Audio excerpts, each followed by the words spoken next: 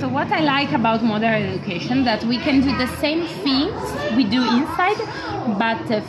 in a funnier way, in a more inclusive and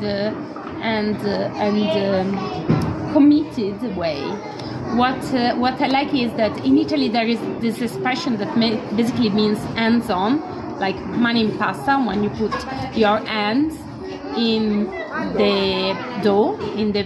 pasta dough, in the pizza dough, and it means that like get things done, get dirty, but actually it also means that your head is on, is focused, in present.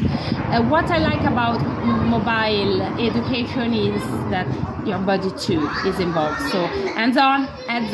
body on.